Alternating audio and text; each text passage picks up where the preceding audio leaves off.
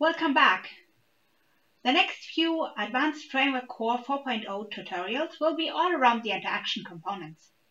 Within the next week, I am going to add on already existing videos on the topic, so soon you will have access to a tutorial dedicated to every interaction component the framework provides. As we explained in our previous video on the component system, each component encapsulates a specific functionality you might want to add to an actor or other entity.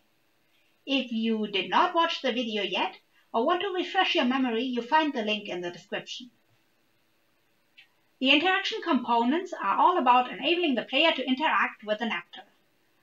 You can imagine them as a receptor at the surface of an actor, enabling it to receive a specific type of signal from the pawn. And with the Advanced Framework Core 4.0, all player interactions we could think of are finally encapsulated in their own interaction component. More about that in the videos on the specific components. The overarching idea of the interaction components is more important right now, which is that they basically act as a relay between the player and the actor. This mostly includes two types of pathway. Either the signal is received and processed by an event dispatcher and the logic connected to it, or the signal is received and transferred to another component, mostly a state component. There are also additional routes that are more specific to one component. Despite the differences, the interaction components share a number of settings, mainly regarding highlighting and sound management. Let me show them here, so I don't have to repeat myself. Let's start with highlighting. Most interaction components have their own highlighting settings, so you can highlight an actor differently according to which interaction possibility the player has.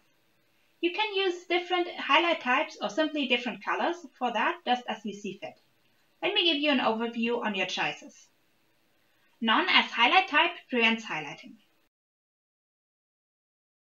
The custom highlight type resorts to the highlight event dispatcher for custom-made highlighting functions.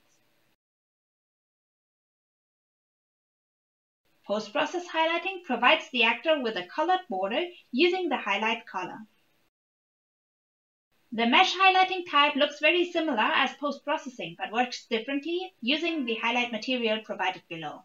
Material function highlighting requires you to provide a material with the corresponding material function to work, a process we are going to describe in the highlight component video.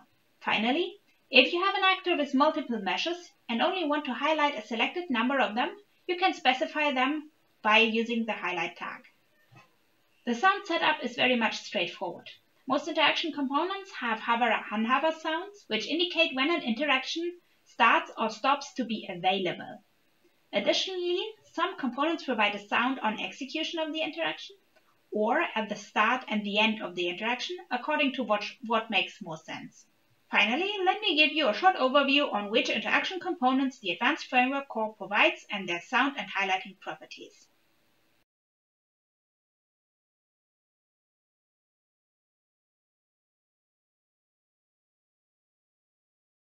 That's all I've got for today. Bye bye and see you in the next video.